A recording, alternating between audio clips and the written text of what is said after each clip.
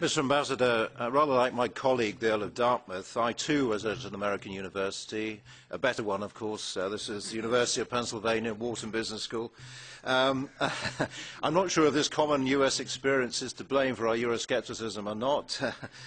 I have to say I voted against the Fund Managers Directive AIFM in committee.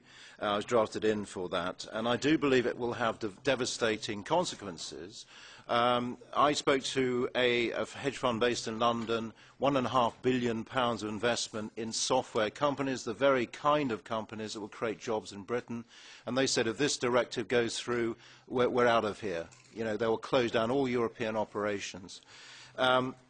I really struggle to see how the State Department cannot see the reality of this. Look at Airbus, look at the World Trade Organization battles there, look at the EU's media programme, the film programme that attacked Hollywood in all its aspects, look at the EU undermining NATO.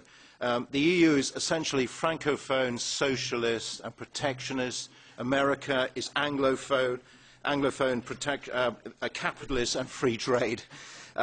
When will you wake up in the State Department to the reality and address these issues? Thank you.